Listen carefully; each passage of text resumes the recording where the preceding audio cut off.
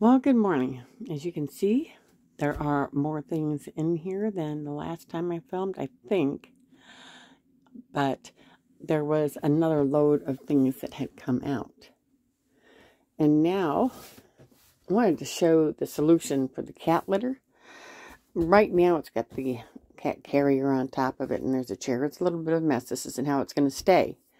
But that stool was very, very handy, because I was able to take off the lid for the cat litter, sit on it, and it didn't have to get down on the floor. That was a great thing. And then, of course, when I'm taking a shower, I've got to take it all out. But it's a decent sized shower. Still need to do something about this step here, because it's just going to be a little bit high for me. And in here, there's a couple of boxes.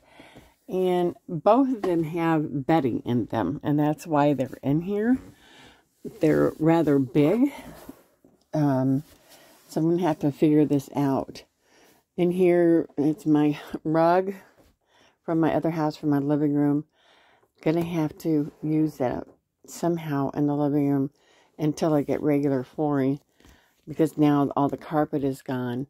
That was a backboard by the dining table, that piece of wood. That and other wood is sitting there. That will be used. That's why it's been saved. I'm not going to throw anything away. My friends will tell you that, and they're probably wondering why on earth I even got here. But there's these things that need to come out. Today, this bed has got to be to the point where it can sleep. I can sleep on it. That couch is great, but it's not the most comfortable, and it's time to be in a bed. So I'm going to try to attack this today.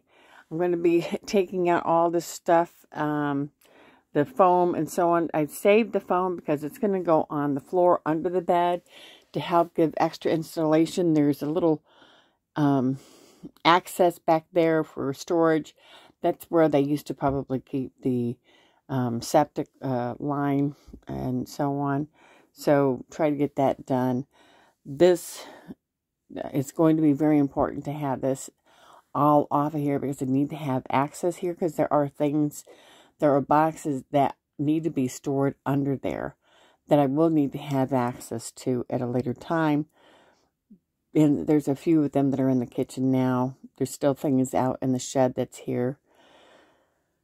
So, this is my plan for today. I have a doctor's appointment this morning, but then after that, I'm going to be coming back to try to tackle this. Those boxes will end up being used for things that I'm giving away, because I'm sure that I'm going to have, probably about 20 of those when this is all done and over with. So, we'll be trying to tape that, and hopefully you will be able to get to see it. I hope you will subscribe and hit the notification, and I hope that you like this.